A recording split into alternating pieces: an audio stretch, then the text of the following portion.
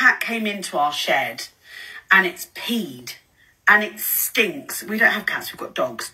It came into our, like, we've got an outhouse area. Anyway, it's peed on the concrete. It's sunk into the concrete and we've tried everything to get rid of the smell.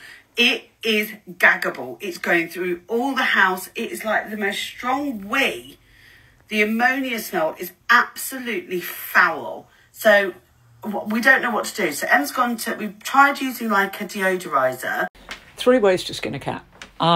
It's the concrete that you could try using citric acid, but that can eat away at the concrete as well, but it should work.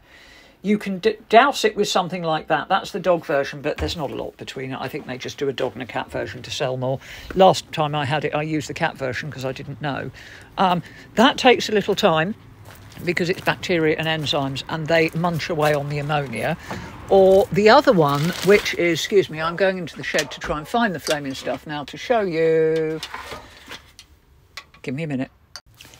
Jay's fluid. It's got a very strong smell.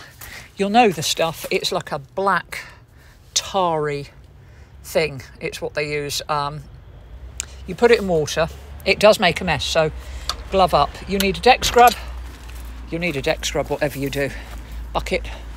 Put some of that in it and give it a really good scrub. I would do it with hot soapy water first, just washing up liquid, hot water, and a stiff broom.